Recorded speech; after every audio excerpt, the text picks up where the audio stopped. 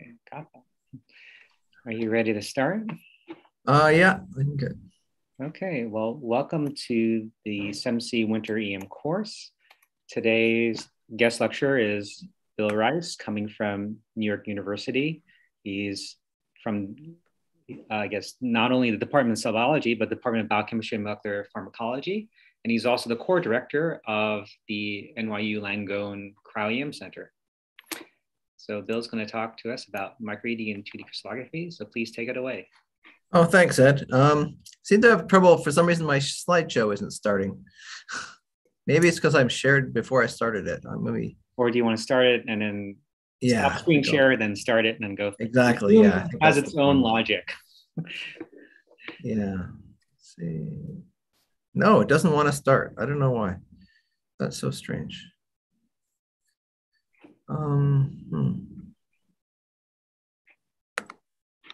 I'm not sure why the slide. Well, hopefully, let me share it again. You should be able to see it. It's just won't be quite as big, but I think it should be okay. It's a Windows computer. The PDFs are on the website now. So okay. If you want to see the slides, you can also go to our website. It's strange. I'm not sure why it's not sharing it, why it's not starting the show, but anyway. I don't know the shortcut for screen share either. Well, it's sharing. Yeah.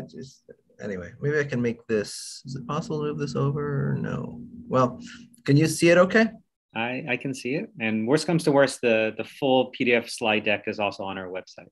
Okay, yeah. So apologies for this. I didn't know. It's a new computer. It's a different computer, and looks like it's not. PowerPoint's not happy showing a slideshow for some reason. But so I'll get going now. So I'm going to talk today about microED and 2D crystallography. 2D crystallography first, and then microED.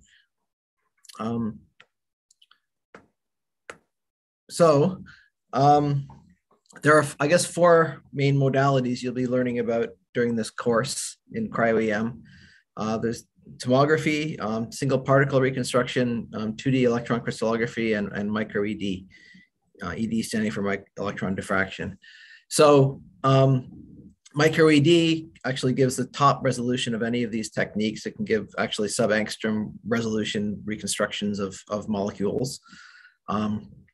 Second best, and rapidly closing in, I think, is single particle reconstruction, which is already at around 1.1 angstrom, which is kind of incredible.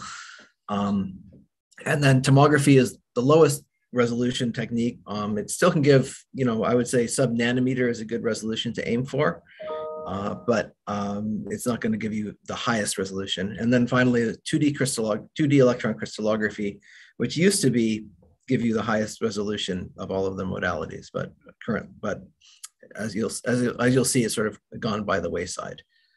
So 2D crystallography, it was basically the first high resolution cryo EM method. And what it refers to is making a 2D crystal, which basically means like a flat, arranging your molecules in a flat sheet, a flat ordered sheet, or in which they're in a regular array.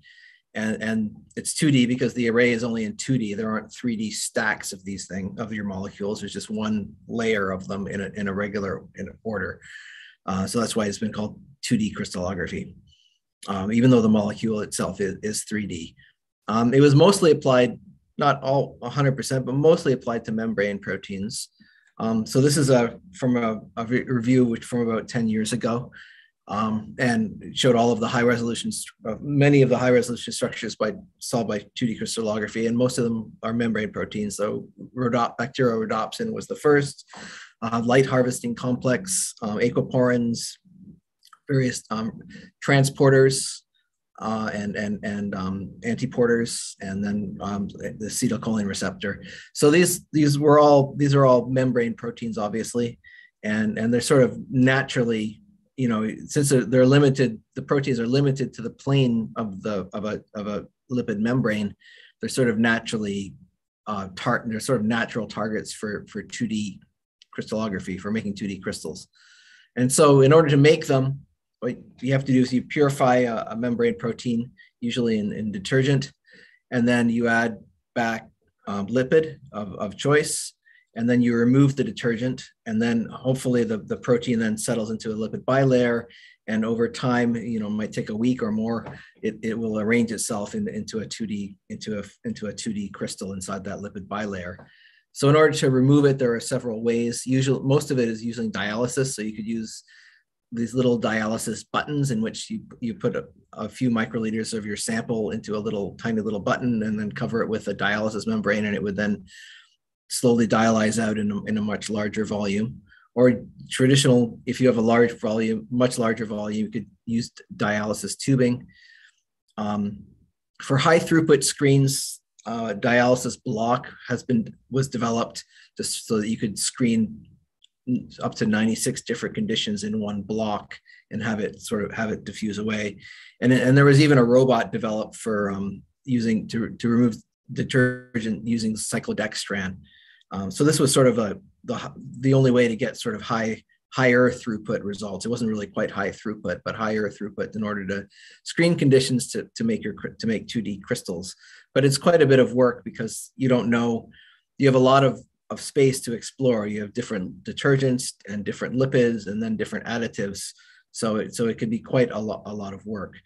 And then in order to screen for 2D crystals, generally you do it by negative stain. So you'd have your solution of 2D crystals and then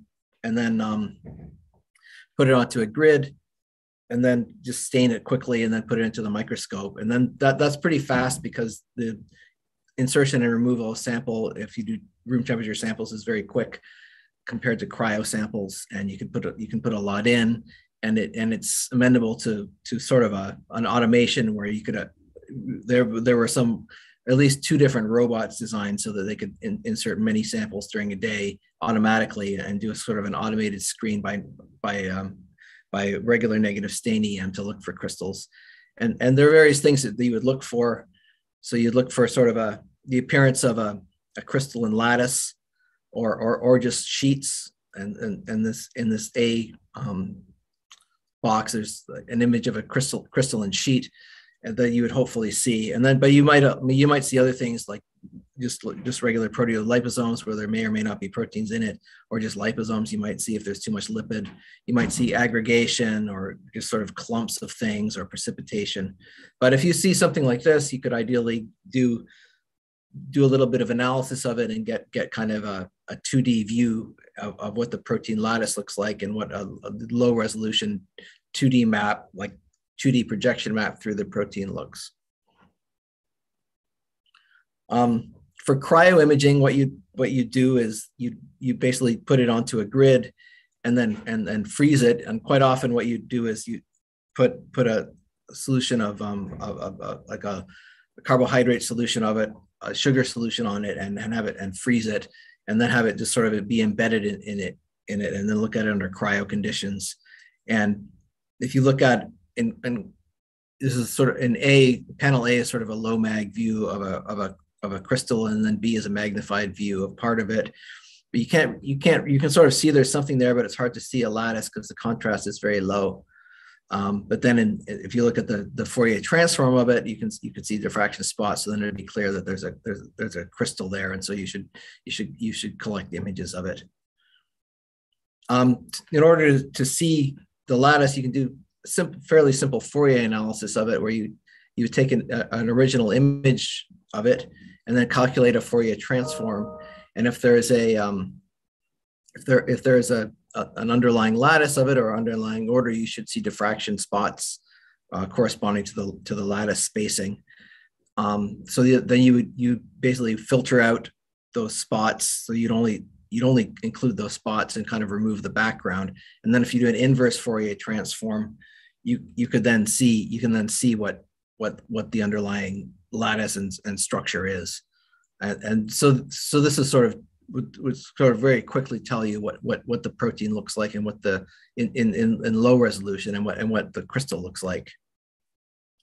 What you can also collect are diffraction images as opposed to just regular images, but you could actually collect an electron diffraction pattern directly. And that gives you much more accurate amplitudes. In other words, the intensities of these spots are much more accurate. So on the right is of half of this image is a diffraction image, and on the left half is a calculated Fourier transform of the same crystal, or the same form of crystal. And you can see that the spots are much easier to see. The spots are also not affected by the CTF, the contrast transfer function of the microscope, so you don't have to worry about correcting for that properly. It's not affected by specimen movement, so if there's any sort of drift in any direction, this was much more of a problem before there were direct detectors and motion correction, but any sort of drift or movement will blur out the spots if you do the Fourier transform of an image. Whereas if you're looking at the diffraction spots directly, that the movement is sort of invisible. You don't see any change because it only results in a change in the phases on the spots. And this is the other difference. You can't, when you collect a diffraction image, you only collect the intensity of the spots and not the phases. The phase information is lost. Whereas if you collected a real image and you calculate the Fourier transform of it, you have the amplitudes and the phases, but like I said, the amplitudes are less accurate. And so what basically would be done is a sort of a hybrid experiment where you collect some diffraction images to get accurate amplitudes and also collect a lot of real space images so that you would have the phases as well.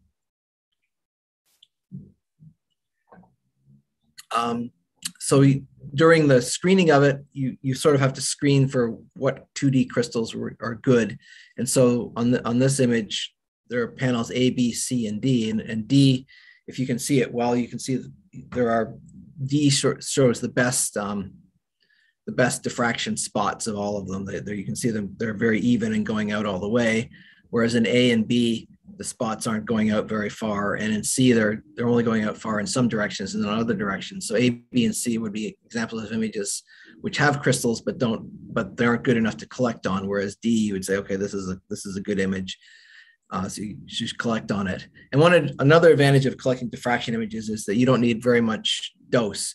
So you could do this at a very, very low dose and get these spots, so you can screen it without burning things up very badly. And it is easy to set up the electron microscope for diffraction imaging. So this is kind of just a brief review of the electron optics of it. So you have on the left is the microscope when it's in regular imaging mode, and on the right is when it's in diffraction mode. And so in regular image mode, you have a sample up here, and the beam's going through it, and it's getting scattered by the object that's in the microscope. And then there's in the crossover plane formed by this lens, you have an objective aperture to get rid of any highly scattered beam. And down here, there's the image plane where the image is reformed, and then this is magnified by a series of projection lenses and eventually collected. And you can see that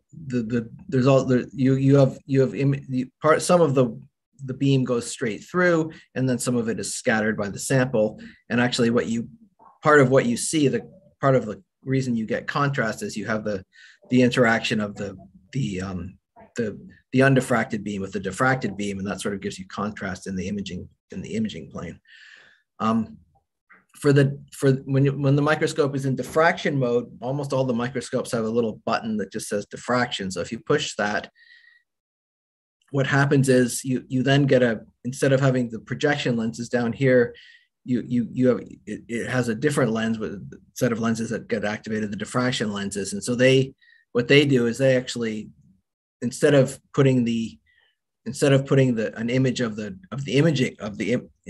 real space image onto the detector, it puts an image of the diffraction plane onto the detector. And so if you have a sample which has a regular lattice in the diffraction plane, you'll have an inverse lattice of it.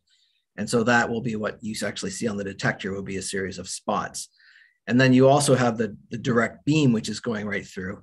And most of the beam is going right through the sample and not really interacting with it. So the direct beam is very, very strong compared to the diffraction beam. So what you also have to have is a beam stop, so that you filter out the direct beam with it, so that you don't burn your detector. Generally, also you don't have an aperture in the objective plane, because you want to collect all of the all of the diffraction spots, including the various highest resolution ones, because the quality is should be very high. You may have a selected area aperture, which is down here in the imaging plane.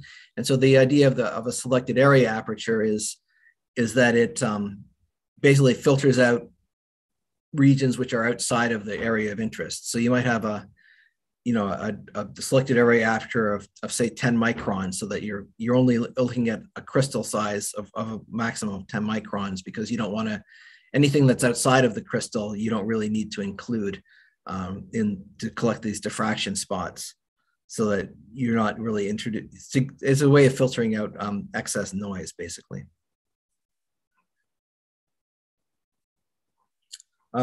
So as I said, the diffraction data is not affected by stage instabilities like drift and things like that, or beam-induced specimen movement. They're not really affected by the CTF or image astigmatism. There is diffraction astigmatism, so you have to make sure that the diffraction mode is well aligned. Temperature instability is also, it's not really affected by, because these again result in specimen movement. But you do only collect the intensities or the amplitude of the images of the spots. You don't get the phase information. And so that leads to the same sort of phase problem, which is in X-ray crystallography, when you collect diffraction data. And so what you do for 2D crystallography is you collect the images so that you get an idea of what the phases are, and then you collect diffraction patterns for the amplitudes, and then you sort of combine them. Just as a review of, you probably have this already from your Fourier lectures, but for the relative importance of phase and amplitude, like if you take one image, if you have two images and you calculate Fourier transforms of each of them, and then from the first image you keep the amplitudes, and from the second image you just keep the phases, and then you then make a hybrid image which has the amplitudes of image 1 and the phases of image 2, and then do an inverse Fourier transform of it, you get this sort of degraded image. But the degraded image is obviously much, very similar to the image 2, which has the phases in it and doesn't look at all like image 1.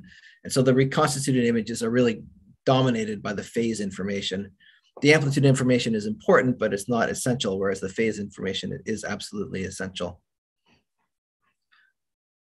Now, one other thing for taking these images of 2D crystals is that the lattices of the 2D crystal, it's never 100% perfect. There's always going to be some bends in it. The crystal itself might be bent a little bit, or it landed on the crystal's lying on the carbon on an EM grid, and there may be distortions on the carbon or something like that. So you needed to remove any sort of lattice distortions from the 2D image in order to get a good 2D transform of it.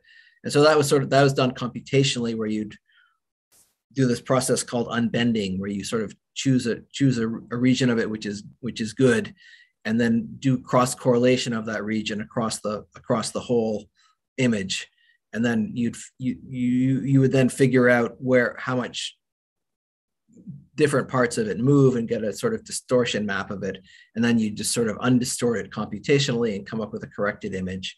And then you'd sort of have to do this for every image you took, and have a good reference of it, and then sort of unbend it, and then that would also give you the highest resolution.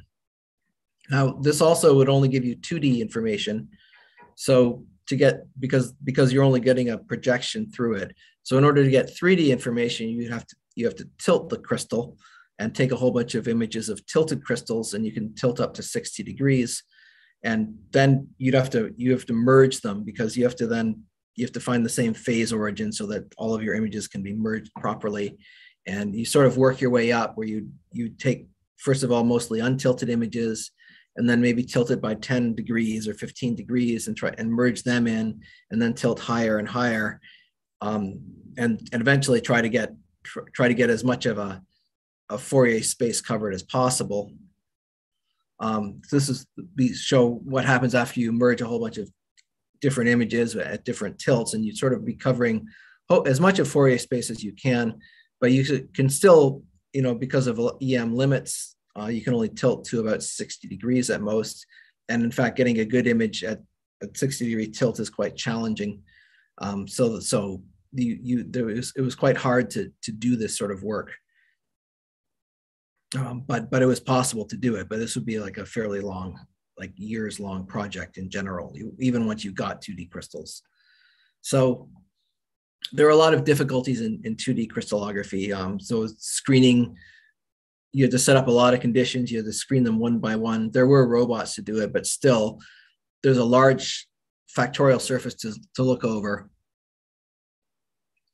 So it would be, it could be an enormous job, even, and the screening, unlike for say X-ray crystallography, the screening has to be done one by one. So that was kind of made it really quite difficult. You also had to get very good crystals that were flat, that lay flat over a large area and were very well ordered. And the merging and the data processing was quite difficult.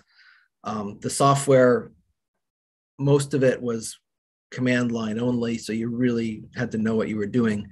They did make a graphical program called, Holger Stark made a graphical program called 2DX, which helped a lot to make it simpler, but still there was a lot to know and to do, and it was a very long process. So for the most part, once the sort of resolution revolution happened in single particle, when the detectors, direct detectors and electron counting were introduced and better software, for the most part, 2D crystallography was pretty much abandoned, apart from a special technique called helical analysis, which you'll hear about next week.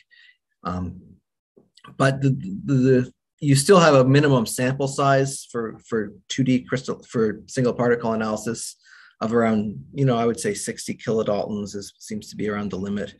But smaller than that is very difficult. Even 60 kD is very difficult to get high resolution of, just because you can't work, it's hard to order things. So,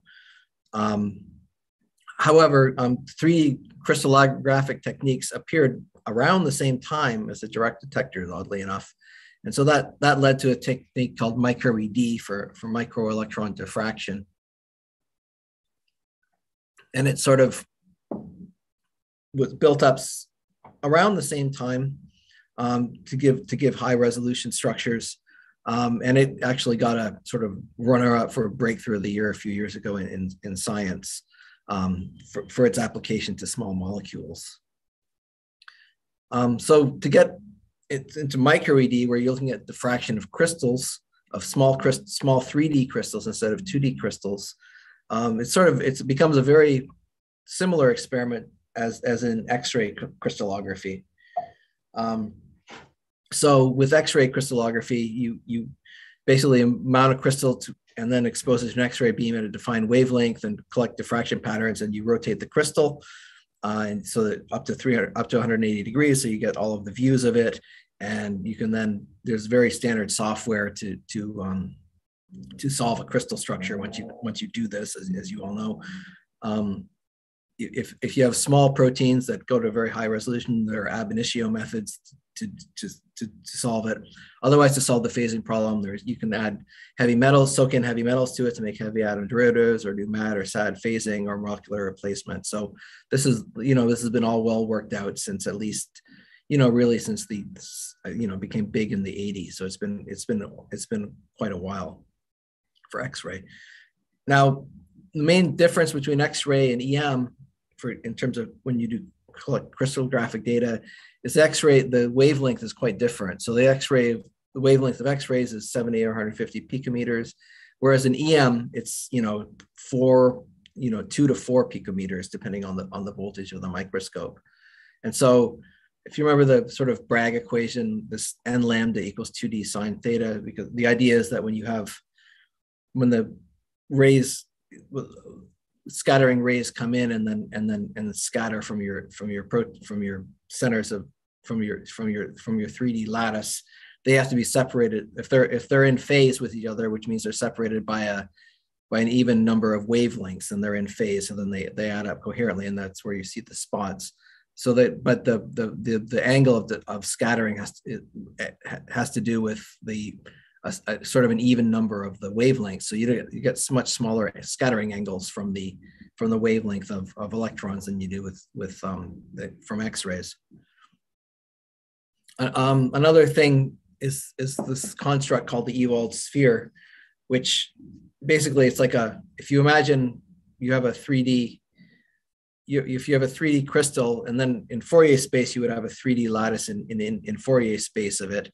And so if you draw a sphere sort of centered at the origin of your crystal, and it will then, wherever that sphere, which has a radius of the inverse wavelength of the radiation that you're using to get the diffraction pattern, wherever it interacts with this sort of 3D lattice, this is sort of where the spots that you see. Now, because the wavelength of an electron is so much smaller than the wavelength of an X-ray, the radius is a lot bigger because it's Fourier space. So things that spacing small in real space becomes really large spacing in Fourier space. And so the radius is really large for electrons of the Ewald sphere, and it's large enough that it's almost flat compared to an X-ray diffraction. And so how that shows up in the diffraction pattern is, for an X-ray diffraction pattern, you're sort of seeing a projection of the Ewald sphere on this 3D lattice. And so you can kind of see the curving of it on the right hand diffraction pattern, whereas for an X-ray for an electron diffraction pattern, this is almost flat, so it's almost a pure projection through the lattice. So you don't really see this sort of effect. Now, sort of this is a good thing for imaging which means that's why you normally don't have to correct for the Ewald sphere in imaging until you're reaching very high resolution of a large protein.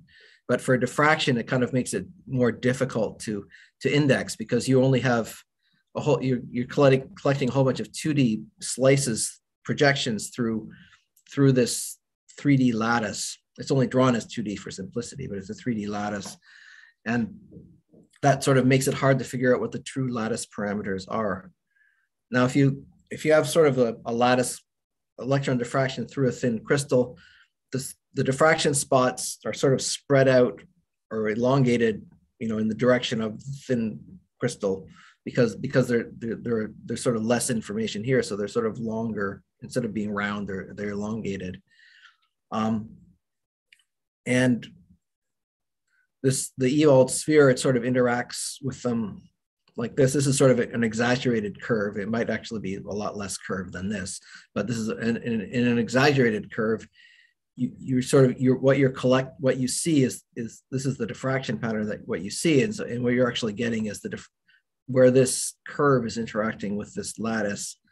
And so there's over here, on the left hand side, it's sort of you're only collecting part of these spots for one thing, instead of getting the whole spot because they're so elongated. And you also there's like a little gap here and a gap here, because in this part of the diffraction pattern, you're getting one layer, and then you're skipping up to another layer here to get this. And so these are called Lowy zones. So that when it sort of skips to another layer, you're getting a higher order Lowy zone. So here's a skip here, and there's a skip here. Now this actually helps index the diffraction pattern, but because it's flatter for electrons than it is for X-rays, you get fewer of these, and so it becomes harder to index. These sort of Lowy zones actually help the software index the crystal lattice to figure out what the lattice of it is. And you need to know the lattice in order to solve the crystal structure. Now, for X-ray crystallography, obviously you have to make 3D crystals, and a lot of proteins don't produce crystals that are large enough for X-ray diffraction experiments. And you can there's a newer technique called X-free electron lasers, where you have many crystals and you sort of blast through it with an extremely intense beam, but that's a very expensive experiment, and I would say hard to get time on. So it's harder to do than other techniques. But but if you have small crystals that are too small for X-ray crystallography, they're still well large enough for electron crystallography. And so this was, as I mentioned, first published in around 2013, where from the Gonin lab, where they first of all they imaged, they realized that their crystals were small enough that they could get diffraction images through them, and they sort of did it. The first time they did it, they just did a whole bunch of individual tilts, and collected a lot of diffraction patterns, and used some in-house scripts and software to index it, and eventually were able to solve lysozyme at 2.9 angstrom resolution using just kind of a standard 200 kilovolt microscope, so reasonable quality microscope on a CMOS detector. Now the current way to do it is to actually collect with continuous rotation, which makes the processing a lot easier. So you sort of you have a camera which has a sort of a rolling shutter mode, which collects kind of like live movies of it, of images, and then you just have it collect and have it slowly turn or slowly rotate, and you collect. Then this way you collect a whole bunch of images of the crystal. You make a whole bunch of movies of it, and you can then solve a crystal structure of it without, using kind of once you convert it using kind of standard X-ray crystallography software. So the workflow overview for microED is you first of all have to, again, it's crystallography, so you still have to somehow make crystals of it. It's a little challenging to identify crystals because they're sort of by definition, they're too small to see, because they should be less than half a micron thick, and they could be micron in size in the other dimensions, but they'll still be too small to see. So they might just show up as a powder or what looks like precipitate. But you put them onto a grid and then do kind of standard freezing using a Vitrobot or perhaps a Leica or something where you backplot it, so that the crystals stay on the grid, and then freeze a sample using use standard liquid ethane methods, and then kind of look for what looked like crystals at low mag, and then view it at higher mag and see if you have diffraction. And if you have diffraction, you can collect diffraction data. So in terms of thickness, it was they first realized very quickly that anything thicker than around 500 nanometers was unusable. But to sort of quantitate it better, there's a very recent paper, just came out last month, where they actually kind of had crystals of, I think it was proteinase K, and thinned them using a FIB, using a focused ion beam to make them a defined thickness, and then calculated reconstructions, collected data and calculated reconstructions using microED, and sort of measured where the resolution became, say, unacceptably low, or worse than atomic or near atomic resolution. And so basically what they found was that the maximum thickness varied with the mean free path of the electrons through the ice and protein. And it's you could get up to about 2 times the mean free path of electrons. And so the idea of a mean free path is that's how far an electron travels through a sample before it gets scattered once on average. And so for 120 keV, you can go up to 430 nanometers. At 300 keV, you can get up to 640 nanometers, because the mean free paths are around 200 nanometers and about 320 nanometers for 120 and 300 respectively. So that's about the maximum thickness you can see through. You can get good electron diffraction through.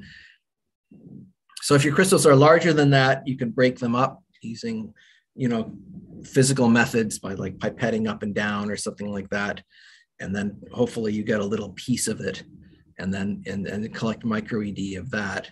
Another way is if your crystal is too big, is you can like they did for the paper to quantify how thick they could go, is use a focused ion beam microscope to thin them. Now this works where basically what you do is this is an image, so a FIB use a fib SEM. So that's a kind of a dual microscope, which has a focused ion beam, which can kind of use the ion beam to cut through things, and also has a scanning electron microscope component, and it has to have a cryo stage too. So it kind of complicates the experiment quite a bit, because you now need, in addition to your regular TEM, you need a $1 to $2 million fib SEM with cryo stage and a capability of doing that. So that adds quite a bit of complication, but it's possible. So what you do is you look at it through a sort of a glancing angle using the focused ion beam. You identify a crystal, and then you mill it away, leaving as just kind of a thin wedge of crystal, and then you can then put that into the TEM. Now this limits things quite a bit, because you can only, make at most, I would say, 8 to 15 of them in a day. So that kind of really would limit your throughput quite a bit, but it's possible to work. So for the most part, data has been collected on a CMOS camera in this sort of rolling shutter mode. But you have to make sure that you have all of the metadata that's required for processing. So you need to know that when you're processing it, you have to know where the beam center is. That's pretty obvious because of where the beam stop is, but it may change during the collection if the microscope is somewhat unstable. You need to know where the rotation, you need to know what angle and everything you've collected at. And so if you're using automated software, hopefully that's collected. I know in Leginon it is, but in other software it may not be. So you have to sort of record somewhere approximately what angle that all of the images are taken at. And then also you have to calibrate your microscope so that you know the sample detector difference. And you have to convert it to the right mode. So when you save the data, in Cryo EM, we usually use this mode called a software format called MRC, or we use TIFF format. But for crystallography, you usually have to convert it to some other format called SMV. Again, the flux is very low, so the doses per image is very low, 0.01 to 0.05 electrons per square angstrom per second. So but then you're trying to collect between, say, minus 60 and 60 degrees. So sort of similar to with the 2D state, you do have to collect a whole bunch of different views, and you do have a missing wedge because you can only tilt so high. So what you can do is kind of collect a whole bunch of crystals and then merge them together, kind of what's done with the 2D, where you collect different ones and merge them together. In this case, it can be difficult because quite often if the crystals are thin, they may have a preferred orientation. So there may be some data that's almost always missing because the crystals are almost always lying in a certain orientation. But that's sample dependent. So there are automated collection methods to do this. So there are serial EM scripts that have been written by Jason De La Cruz, who's actually in New York.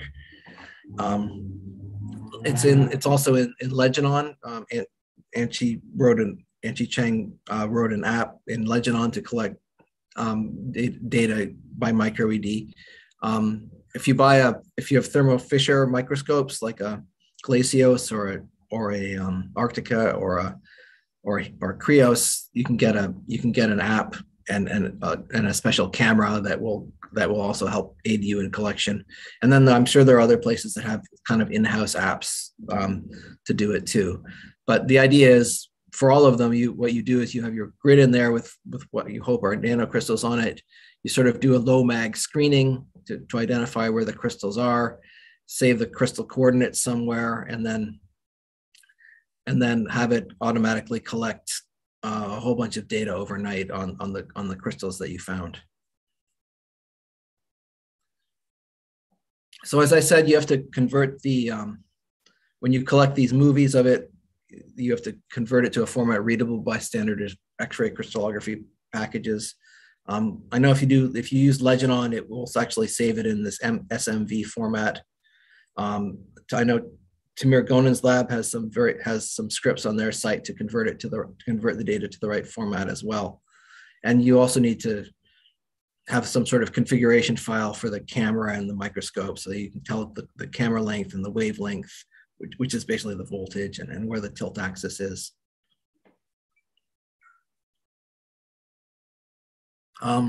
The indexing of it is more challenging than for X-ray, as I said, partly because the Ewald sphere is a lot flatter. So there are techniques to get the 3D index of it, where you sort of combine a whole bunch of images, and it can then kind of figure it out and kind of work its way up. For phasing is a big problem, because you're only collecting diffraction images and not real space images. You have the problem of how to get the phases, or how to start with the phases. And so for protein structures, it's just about all done through molecular replacement. In other words, you have a structure of something similar, and then you use that as an initial guess approximation of the phases. And then the software from this initial guess goes through and it solves what the true phases are to get a high resolution map of your true protein. But you have to have something to do molecular placement on. For small molecules, ab initio phasing works well, but it has to diffract really well, to better than 1.4 angstroms for that to work. But that does work for small molecules. However, you do have to know how to do all of this too. So that kind of adds to the challenge, is that you have to not only then know the EM part, but you have to have someone, either you or a collaborator, to be able to do this sort of more advanced phasing of things to solve it. So this is from a review from a few years ago now, but for the most part, a lot of the proteins that have been solved were sort of solved by other means already. But it was quite useful for small peptides and things like that or small molecules that had not been solved. But for larger proteins, sort of if it was sort of solved already, it was just sort of a proof of principle for a lot of things. There have been some novel structures that were solved. One of the earlier ones from a couple of years ago was this R2 LOX protein. That was actually solved. The data was actually collected. It was not collected on a FEG. It was actually using a 200 kilovolt Lab 6 microscope. So you don't need the absolute best microscope for it. They used a sort of hybrid pixel detector, which is kind of made for electron diffraction. And then to solve the structure. And what it was, this protein actually formed these plate-like crystals, and then they had a preferred orientation, but they still were able to solve it to high resolution. More recently, again, the Gonen lab, they're kind of one of the pioneers of the technique, and they solved the structure of the human adenosine receptor. And it's a membrane protein, but it's a small membrane protein. You can see it's only, I think it's around 40 kilodaltons or something like that. And it was solved in the bilayer itself. But they actually made crystals of it using this lipidic cubic phase. But that was sort of too thick for it to blot and make good grids of. So what they had to do is add this sort of this other agent to convert the lipidic cubic phase into a sort of sponge phase, and then froze the grids, and then even then they were too thick. But they then did fib milling to thin the crystals and solved the structure to high, I think it was 2.8 angstrom resolution, and they could actually see 4 cholesterols bound to it in the bilayer. What's probably more exciting, or not more exciting, but more commonly useful, is for it to solve small molecules. By small molecules, it basically means sort of drugs, things that are quite like progesterone or something like that, or Tylenol, or very small drugs. And the idea is for that's quite a bit simpler to do. So what you do is you have quite often these small molecules are in a powder already. You can kind of grind up the powder on a glass slide and put it onto a grid and remove any large pieces of powder. So you only leave micro little fragments of it on the grid itself, and then collect diffraction patterns of it using the same technique. It's quite a bit simpler than for proteins, because you just basically have your crystal that's sitting on a grid. You image it generally under cryo conditions because the microscope's set up for cryo, but it doesn't have to be frozen. You can just be in liquid nitrogen. You don't have to have it in water or a solution around it. Whereas for a protein, you have a protein crystal that's on a grid, and then it's in buffer, and then it might be thick, and you have to worry about the freezing conditions and all that. It's quite a bit more complicated. This, in the original paper by Jones et al., they sort of solved, I think, 18 structures or something like that, and they sort of, you can kind of, these are the on the right is the molecular formula of it, on the left is the actual map that they made, using all of them using ab initio phasing, and as you can see, they're all very, pretty much atomic resolution, and solved very well. In a more recent paper by Bruin et al. Last year, they sort of did an overview of it, and they solved over 50. They looked at about, I guess it was almost 60 samples, and over 50 of them they were able to solve using this microED method.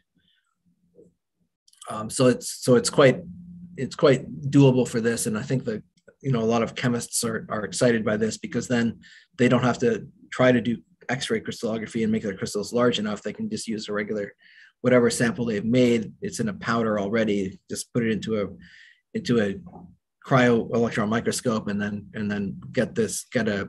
solve the structure of it reasonably easily.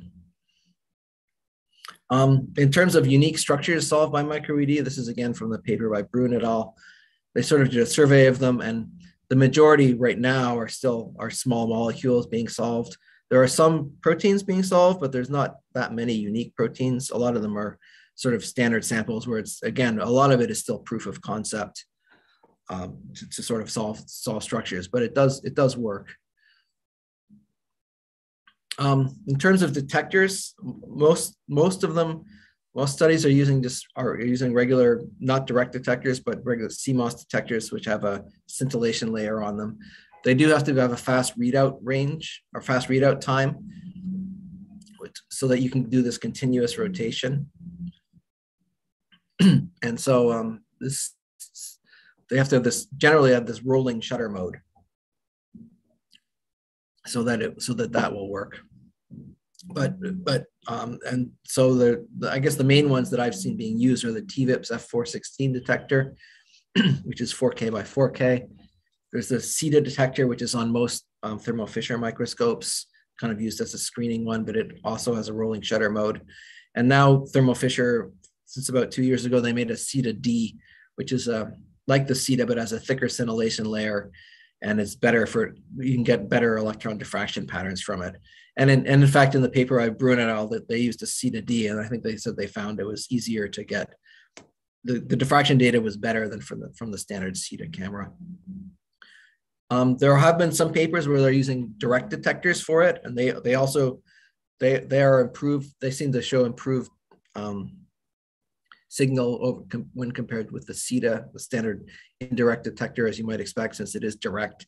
So this is from a paper from, again, the Gonin lab, where they were using a Falcon 3 detector, and this is sort of shows that you can kind of see on the right-hand side that the quality of the peak is a little bit sharper for the Falcon 3 than it is for the CETA.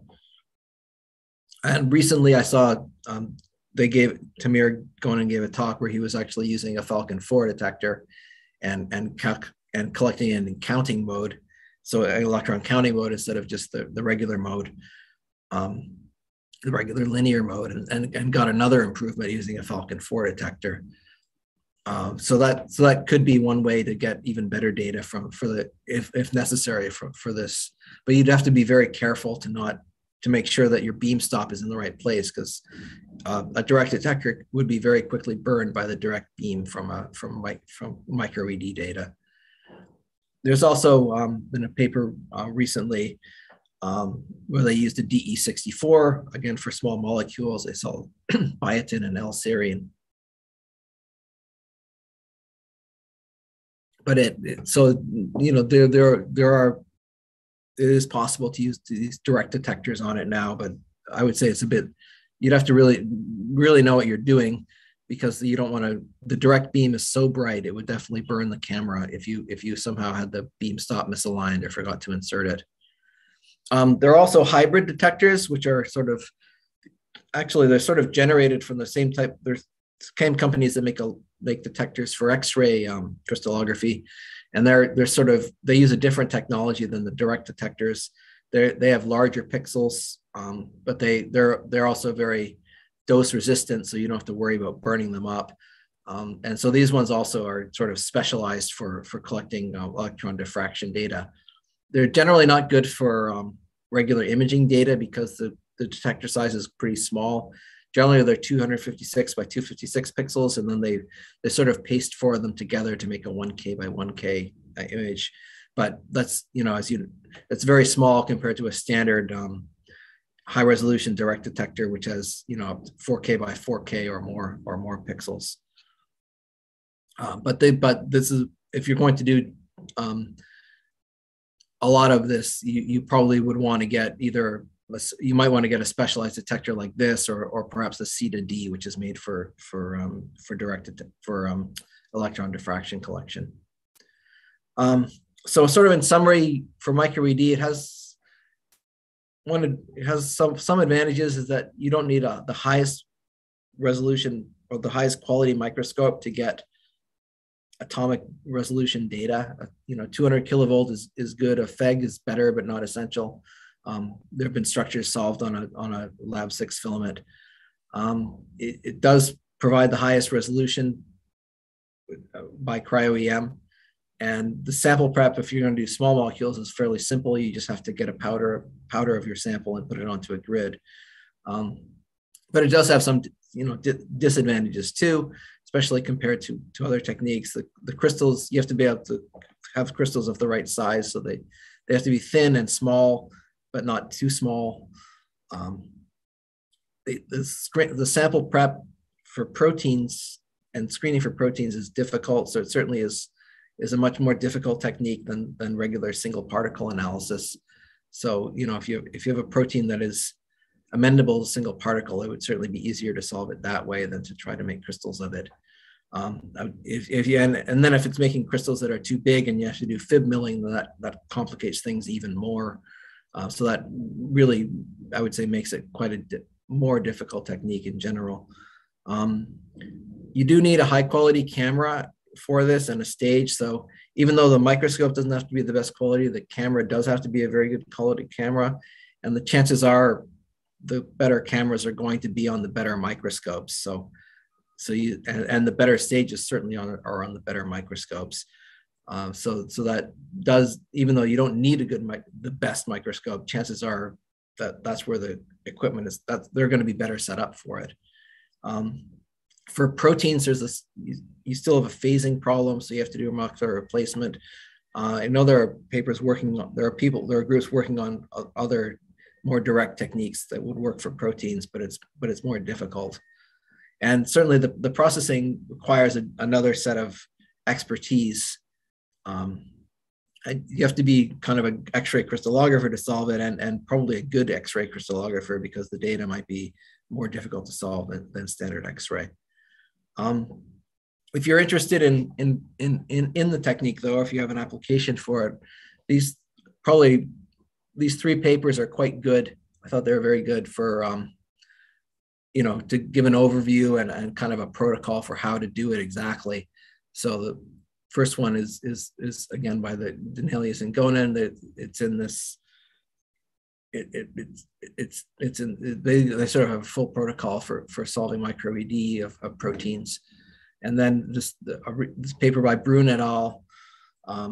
It gave a nice overview of small molecule microED.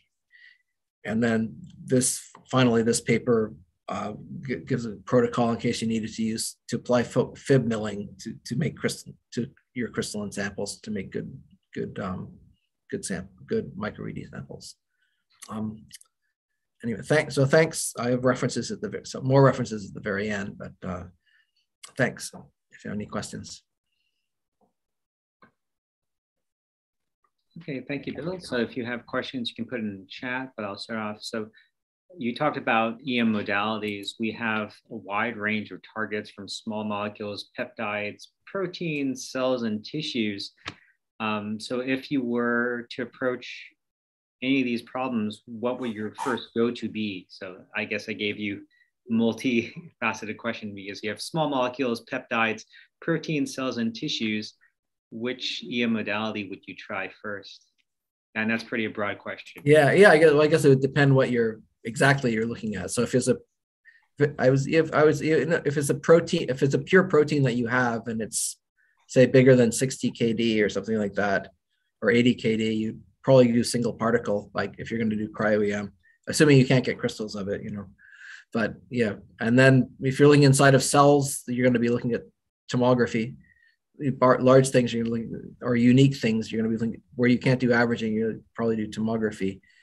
And small molecules, like if someone gave you a powder, a chemist had made this thing and I want to know the structure of it and it's in a powder, probably this microED would be good if you know how to do it, or if you can collect the data.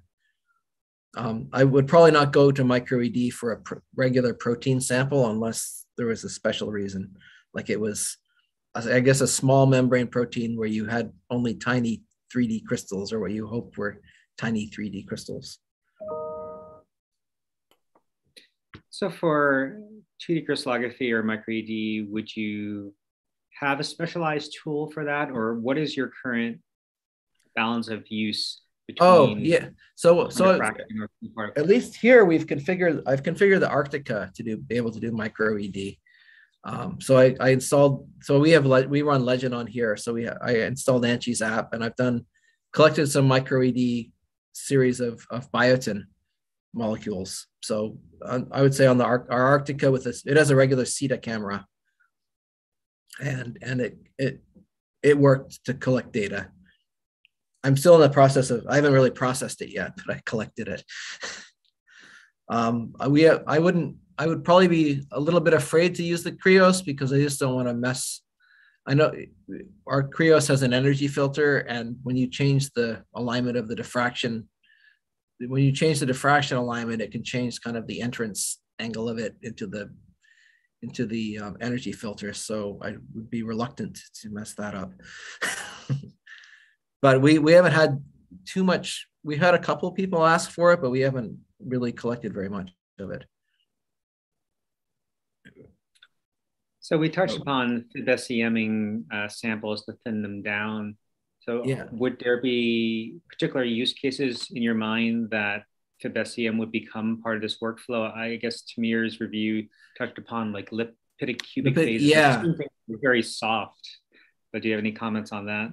Yeah, I guess that I think it would be a pretty special technique like that, because I would think if it's sort of too big, you might be better off. At least it might be easier to make it big enough for X-ray, rather than thin it for cryo EM.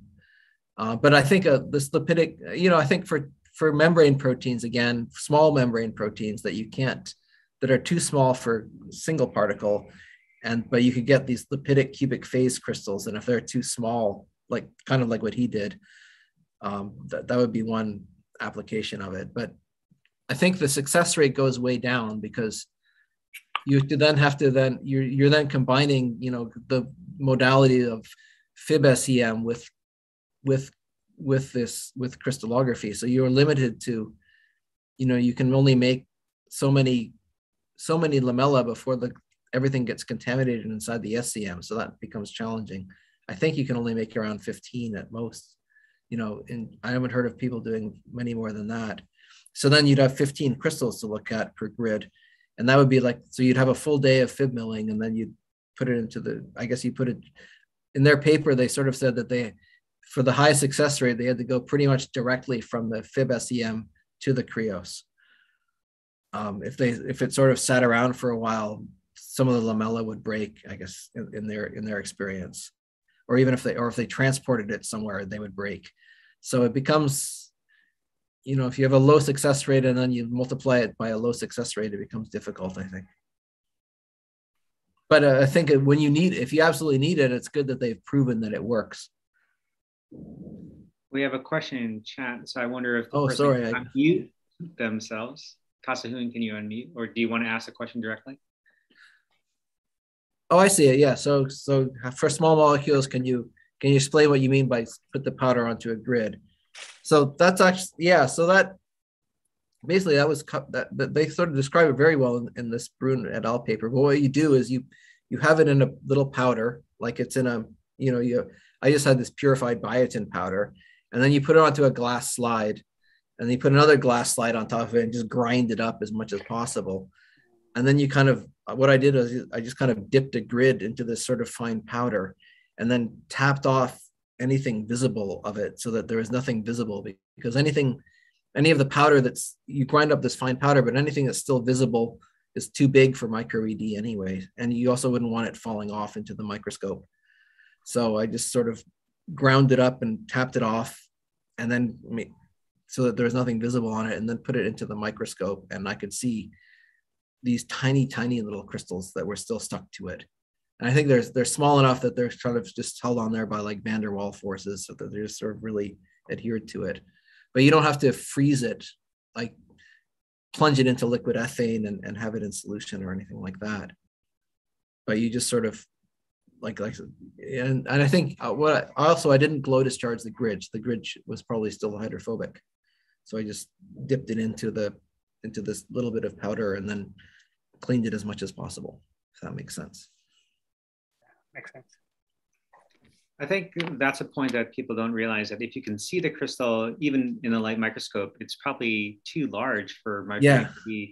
Could you touch on methods that people have used to try to, I guess, make crystals smaller? Because it's usually easier to make crystals and identify them in a light microscope and say, I have something, versus grow microcrystals.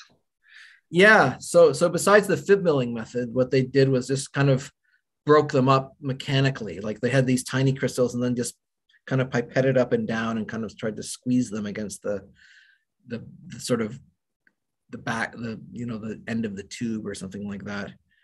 I guess you could, I guess any sort of mechanical method that will kind of break, what you want to do is kind of break off the little shard of it. It doesn't have to be completely shattered, I think, but as long as you kind of break off a very end piece that you would then find in the microscope, find on the grid in the microscope.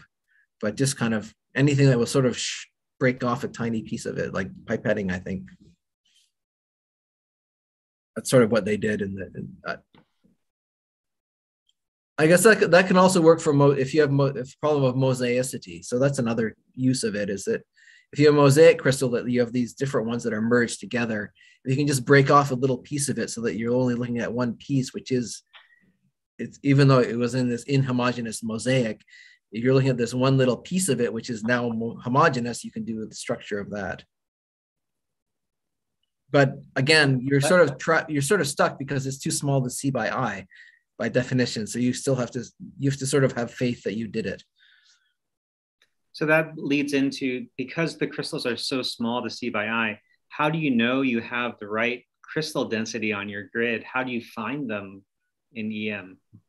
I think you just have to look, you do this, like a low mag map of it and see, do I see something that looks like crystals? So you see something that looks like it might be a crystal, and then you go over there and you take a diffraction image of it, because it doesn't take too much dose for that. And then if you see a diffraction pattern, then you're happy and you can do it. I guess what you don't know is if it's too thick. Like if it's at the border of being too thick, that would be challenging. But as long as it seems to be thin enough and you get a nice diffraction pattern, I think you just collect it. But it's certainly a lot more challenging to screen, I would say. Okay, any last questions? Otherwise, let's thank Bill for coming and lecturing and telling us a little bit more about crystallography and the EM modality, that you can use the same TEM for multiple approaches. Okay. Actually, I should say one thing is I think someone had asked before what resources are there in New York to do this. So there's NYSBC. I know you guys have it set up on your Glacios. I think you have a C to D, right? Or do you have a C to D? You do have a C to D. So it is at NYSBC. So anyone who's a member can collect there. Like I said, we have it set up here on the Arctica. I haven't done it that much yet, but if you want to do it, we're set up for it, and I'd be certainly happy to try it with you. And we can get on quickly. And then I think Jason, right at MSKCC, Jason De La Cruz, he's the person who made the serial EM script to collect this, and he was at Genelia before he was there, so I think he worked with Tamir, so he knows how to do it. And then I'm not sure, I don't know if is Columbia or Rockefeller doing it at all. I'm not sure. Maybe you would know. But anyway, there are 3 places at least. And you could always go to Tamir himself.